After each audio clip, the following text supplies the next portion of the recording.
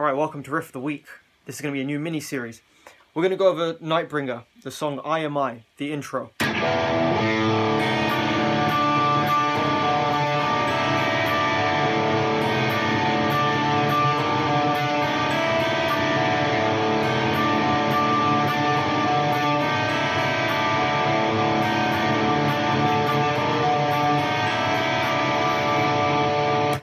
Wicked. It's so evil.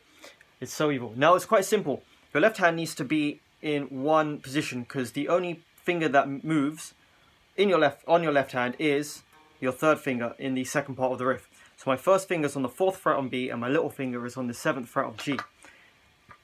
What's important is the picking and making sure every string rings, because it can't sound like one note after the other. It needs to sound like one chord that gradually just builds and builds and builds and becomes more and more clustered and tense sounding. So the picking pattern is very simple. The first part, I'll play with the distortion. So I'm picking open A, open D, then the B string, then the G string, keeping my left hand in this chord shape. Now the next part, you pick an open D, then G string on the 7th fret. You do that twice. So part 1, part 2. Now the last part.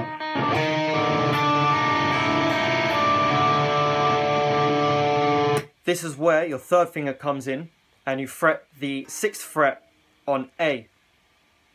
And so your chord shape, just to go over again, in this last part of the riff, you've got your third finger on the 6th fret of your open A, making sure that the D string still rings and is not touching your third finger. Your little finger on the 7th fret of G and your first finger on the 4th fret of B. And the picking is going to be A, D, G, B, E, B, G, then D. So going up all the strings from A to E, then from E back down to D.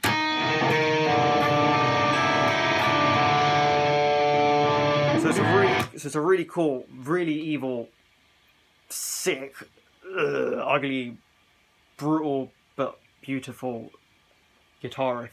So to play the whole thing again, nice and slowly.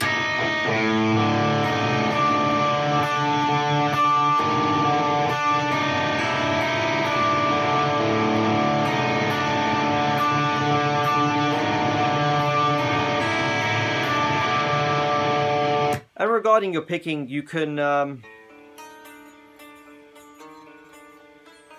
alternate pick most of it, you can down pick most of the notes, it's entirely up to you. So that's our first riff of the week, which is I Am I by Nightbringer.